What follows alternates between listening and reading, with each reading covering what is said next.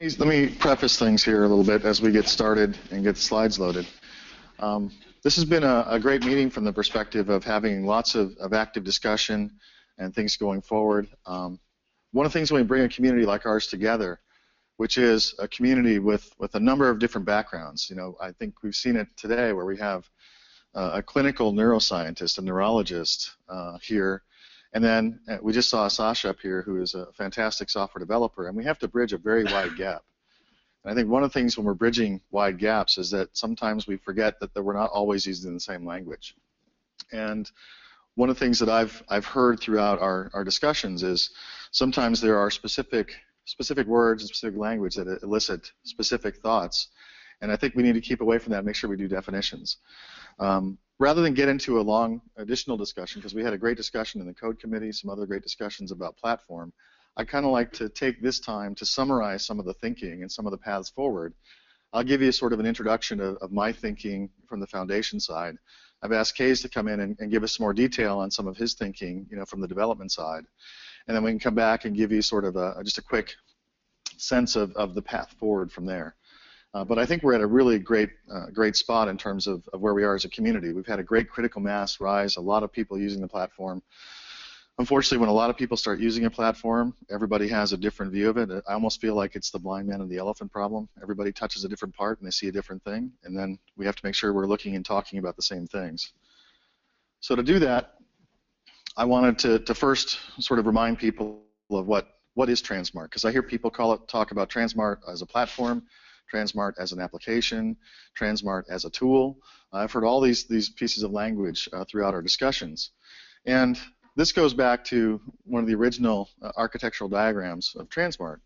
And for me, what's important is that it breaks itself down into basically 3 layers, right?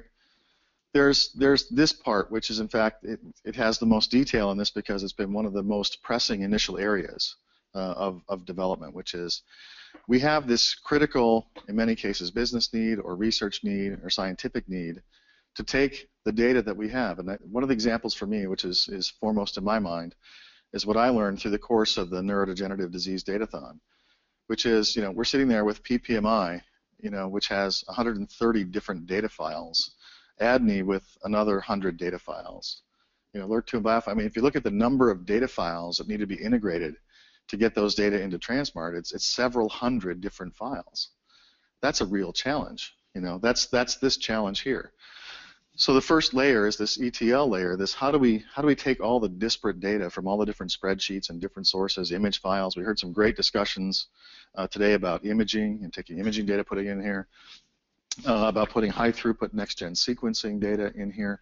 This really all takes place in this space. How do we take those data, you know, extract, transform, and load those, and get them into the next layer? And I think that the next layer for me is this database layer. It's where everything lives when we get it in there. Now that doesn't have to be monolithic, as we heard with things like HBase and Spark and whatnot. But we need to have a space where that data is now represented in a way that it can be integrated and it can be worked with and brought forward. And when I sat into, again, the Datathon, we had a very concentrated, you know, experience with a set of very sophisticated end users. And we had in that group neurologists, we had data scientists, we had software developers. And to have them working in multidisciplinary teams, it was intriguing to me to see how they use the platform.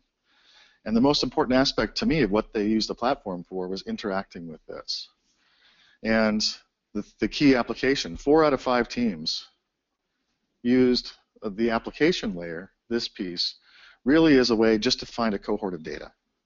And when they found a cohort of data, they shipped it out to their favorite tool to do a detailed analysis. You guys all went through the posters the other night.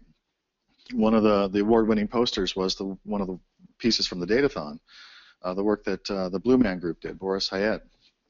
And their application was to pull a data frame out of the database, put it into a machine learning platform, and do a basic discovery on that. And they found some very intriguing results. I think that's a sophisticated, fantastic use of the platform, which really doesn't rely upon the application layer in any significant way.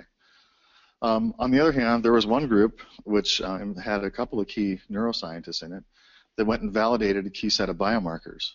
And what they did is they worked exclusively in this space to go in and query the data. I know what I'm looking for. Let me go see if I can find it. Let me do some analytics, put those pieces together, and work exclusively in this. So I think we have, this is where the blind man and the elephant problem comes in, is that when we talk about we need to improve scalability, we need to improve reliability, sometimes people are talking about this, sometimes people are talking about this, and sometimes people are talking about this. And so I think we have to be clear as we go through these things, where are we talking and what are we talking about?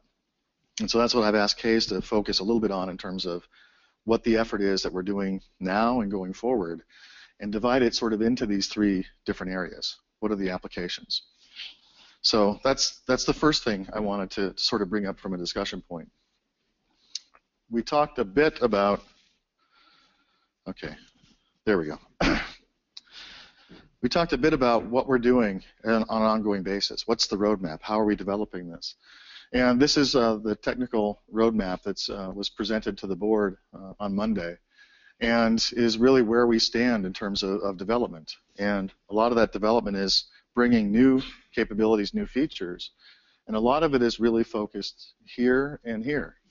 How do we get different kinds of data into the platform, and how do we work with those data in different new and interesting ways? But one of the challenges that we have is that some of the scalability issues and some of the reliability issues reside in here. And so that's where we need to put some effort and time and focus. As we talk about some of the kinds of things that people look through, you know, there are elements here that we talk about as you know, what's core, and really core means database layer type issues and whatnot. What's application layer, etc. And so there are pieces that are really focusing on that key piece. But our code committee came forward, you know, at our board meeting and really said, what do we want to do? Is we want to focus on, you know, making sure that we keep what we're doing working and going forward and getting better. And then, you know, figuring out what we do to improve the kinds of things that we heard from Kaes in terms of stability, reliability, scalability. And that's really the path forward. The way that we're working to manage this is that we're learning from other open source areas. And so the management team and key members of the board, you know, took a look out there and said, can we learn, you know, best practices from other open source projects? And one of the keys about that is code governance.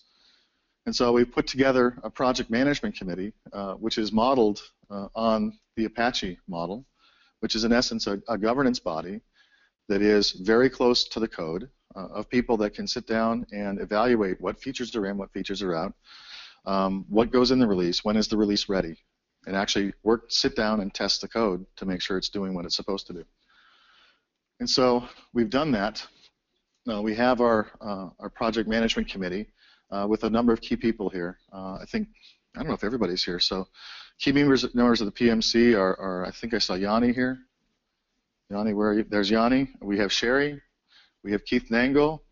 And we have Ward. Ward's up there. These are your guys that are responsible for the governance of the code base.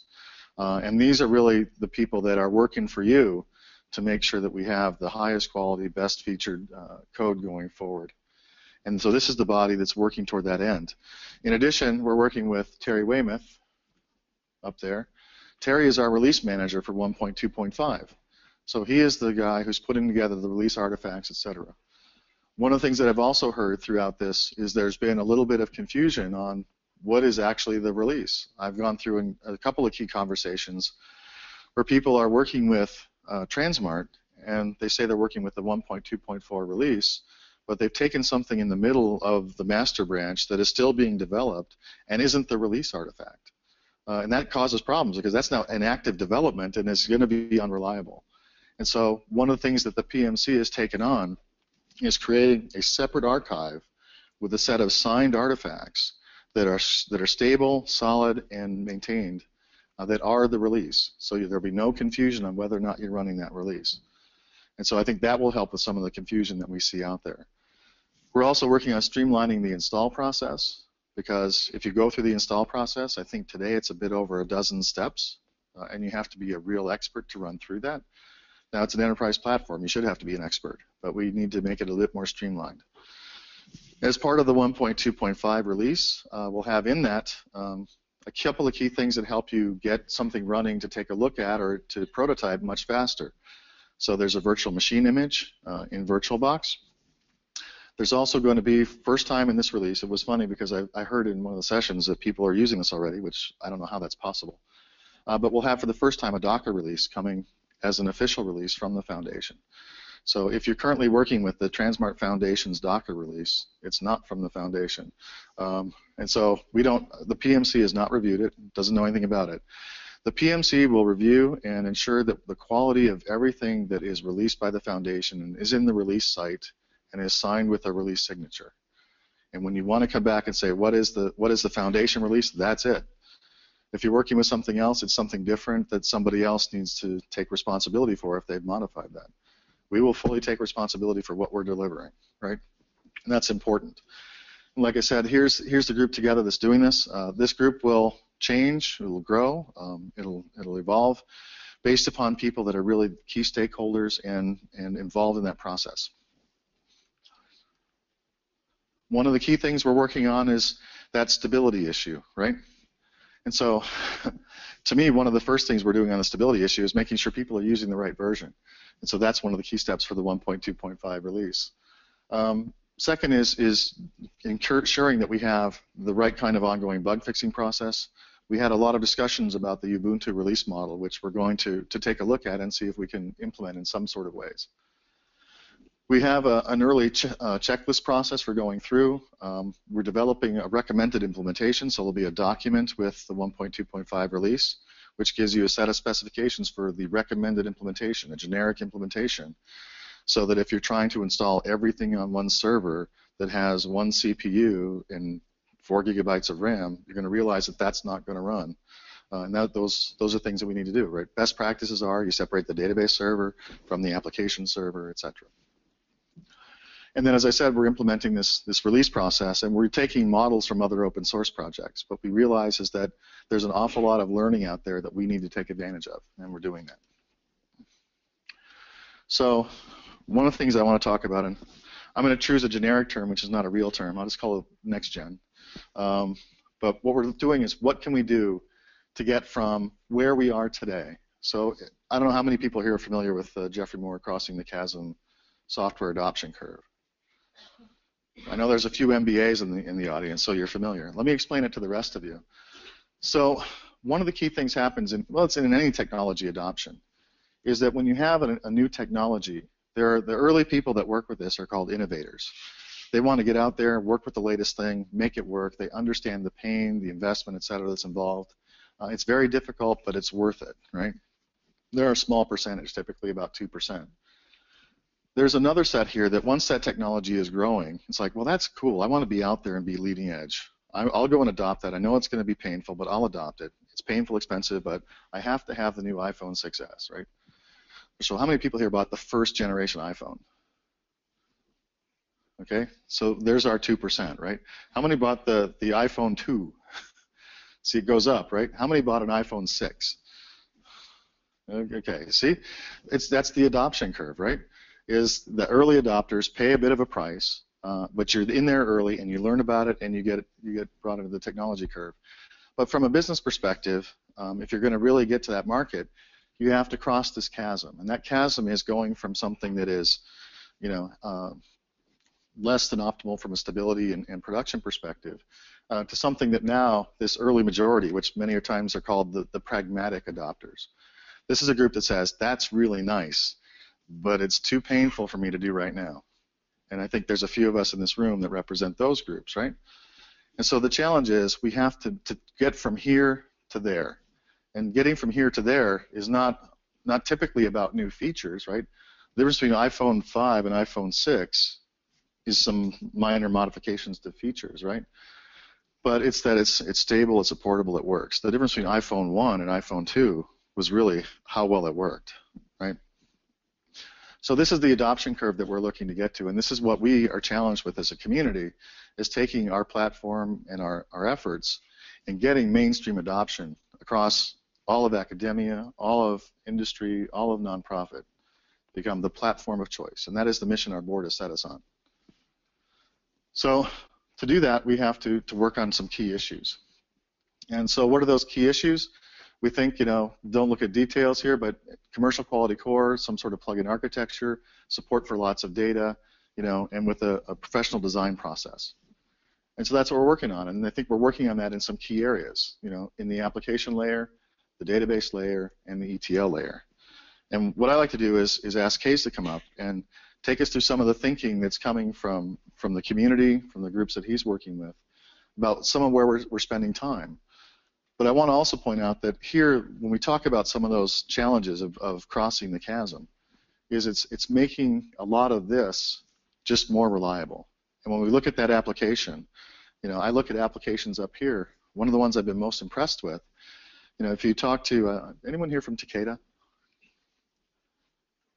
Okay, Takeda, their main interface to Transmart is a command line interface in R. They loaded a couple thousand gene expression studies, don't use Transmart app at all, interact with the database directly through R. The most important application for them is R. It's not Transmart app, it's not search and browse, it's R. And what enables that is that we have a really sophisticated data layer that you can work with, and now we have sets of APIs. And so the importance for us is to figure out how do we make enhancements to getting data in, how do we make enhancements to the data representation and performance of those data to go from tens to thousands, maybe hundreds of thousands of studies. And then how do we develop the right kinds of applications to fit different specific end users. And I've also heard a lot of discussion about, we have to change the UI. Well, I think we think of a lot of things as being the issue of a UI, but what we're really talking about is that we need to change the application. What is it actually, what function is it performing? And when we get it to perform that function, then how do we present that to the user? Transmart app does a particular function, right? That it does that well, but in fact, it's not the function that everybody wants to use. So we don't need to do a new graphical design. We need to rethink the application. So those are things that we're working on and that we're thinking about. So with that, Case, do you want to come up? Oh, well, good. I should let you come up 5 minutes ago. In the meantime, I'll just update you on the rest of what we're doing today. I don't know if anybody's had a chance to do that. We have the break that's, I think, coming up at 3:30. I had hoped to do things a little bit differently. We're going to have this discussion, take a quick break. We'll come back, and then we'll just have a quick summary of the conference to kind of, key messages that were taken away, an opportunity that if we miss those messages to give them back to us again. And then we can talk about, how we go out from here, but we'll end up about 5 o'clock and let people go home early, go out to dinner early, and have a great set. So with that, are we set? I can dance a little more. Fantastic. Thanks, Case.